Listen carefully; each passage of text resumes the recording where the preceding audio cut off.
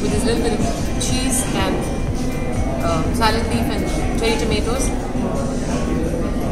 It's very gentle to the taste buds and goes very well with the darker Hefeweizen beer. It's the Doppelgänger beer. I think this is a beautiful pairing, vegetarian pairing to go with beer. And Shilpi here, what's in your plate? Well, I have some nicely prepared pork wrapped in bacon on my plate to savor today. And does that pig fly? Oh girl, you bet. I think let me just try this and see if it makes me fly.